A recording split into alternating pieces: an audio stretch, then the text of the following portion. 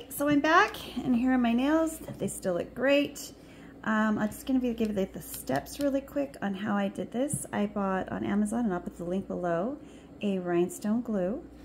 And then I took my matte top coat and kind of pushed it toward, and that's why there's all of these. They're not as sparkly as they should be, because I think I got a little bit of my top coat on. But it's a pretty fun DIY, and if you want to try yourself, I've already lost one there, but not too bad.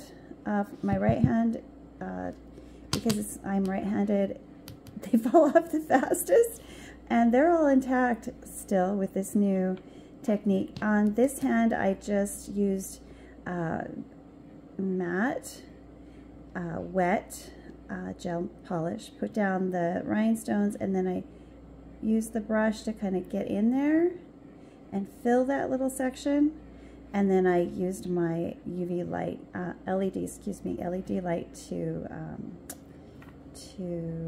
make it harden. Really thick nails, I know that, but feeling strong and feeling like I'm not going to lift. I get another week of nails out of this, and I'm really happy about it.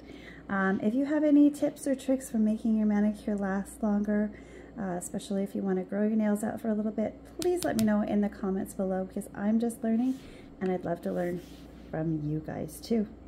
All right, loving the look, having fun. See y'all next time. If you enjoyed this, please click like and subscribe, please. And please come back and talk to me. Everybody's been so silent lately. Love you guys. Bye.